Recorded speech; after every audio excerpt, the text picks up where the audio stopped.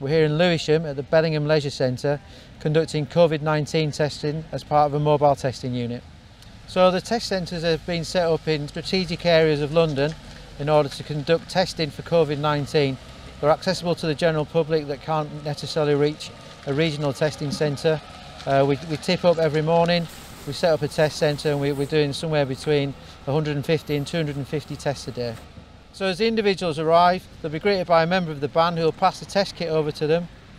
They're then moved into the car park where they conduct the test themselves before they exit, handing over the kit to another member of the band who makes sure that all the tests are simulated to themselves before leaving. I'm specifically working on the walking side of the testing unit. So people come in and then we talk them through the tests and make it nice and simple for them and help them complete the tests. Each day, the number of people differs depending on the site. We can see anywhere from between 20 to 95 walk-ins a day. So doing this is completely different to my normal day job as a musician, but it's really interesting and good to be involved in the fight against the coronavirus pandemic. Obviously, this is a move away from what we usually do. Doing the COVID-19 testing has been a fantastic opportunity for us to interact with the general public and be part of the country's reaction to the COVID-19 pandemic.